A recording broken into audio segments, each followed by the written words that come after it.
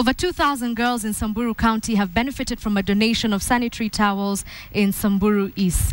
Nominated Senator Naisula Lesuda led others in making the donation to assist the girls during a celebration held in the county. Senator Lesuda presided over the celebration of 40 years of performance at the Sanitary Girls High School in Samburu East. During the celebration, Naisula encouraged more girls to enroll in school and also discouraged the traditional practices like female genital mutilation and early marriages. Lesuda also urged local leaders and institutions to work together and ensure that children's rights are fully protected.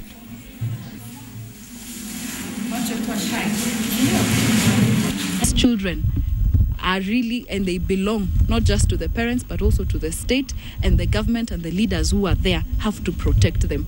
This is a necessity for our girls, and we thank also our government since it introduced sanitary towels through our free primary education in primary schools, but also in secondary schools. We know that they are girls, and that's where even where they need them more, that they have reached their puberty and they are having their menses, and that sanitary towels is a luxury in some areas.